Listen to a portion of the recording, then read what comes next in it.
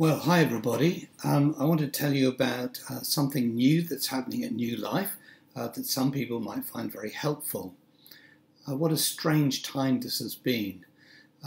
From other church leaders I've talked to, it's now perhaps a more challenging time for churches, for local churches, than it was at the beginning of the coronavirus. It's like at the beginning we all rallied round and we started our Sunday live stream, which I think went very well, thanks to Phil and his family. People engaged. They had a real sense of it being family. We gathered in home groups online. We prayed. We did Bible study. We did the youth group, and it seemed to work pretty well, actually.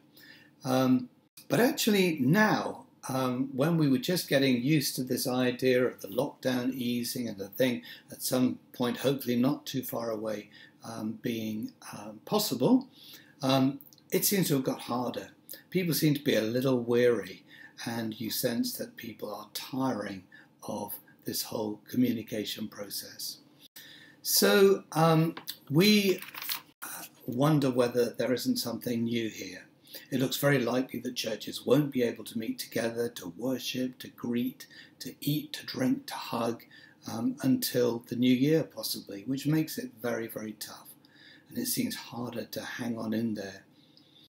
Hebrews 10:25 says this. It says, "Don't neglect to meet together, as is the habit of some, but encouraging one another all the more as you see the day drawing near." And this is a time where we really need to get together to encourage one another. Do you remember those nature programs of the lion attacking the herd of wildebeest or whatever it was? And the strategy was that they would make the herd run, and then the weakest and the youngest would fall behind, and they are the ones who would be devoured. And there was safety in being in the pack, and this is a biblical principle. 1 Peter 5:8 says this. It says, "Be alert."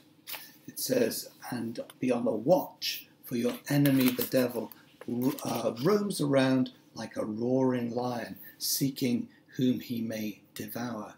And it doesn't say he might, it says he is roaming. So we need to be watchful of his strategies.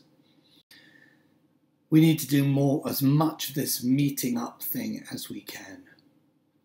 Bob and I feel at the moment that we have two focuses. One is to continue with the Streamlined Sundays and just make them as much of a blessing to as many different age groups and people as we can.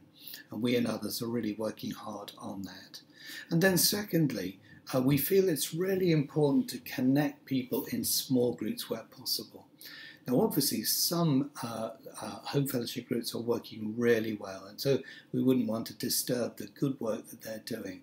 But there are actually quite a number of people without a home group, or whose home group has temporarily come to a stop.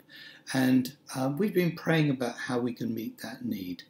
We feel to throw in a new, smaller kind of group, which we're calling a Connect group, which is made up of groups of 3 to 5. It's something that other churches have used and seem to have worked particularly well during this pandemic. Now, we've shared this idea with some who are currently not in a small group, and it seems to hit the target for them. So these Connect groups will be made up of people who feel they could be honest with each other about their needs and struggles, who would maybe share what they are reading, something really simple, probably very short.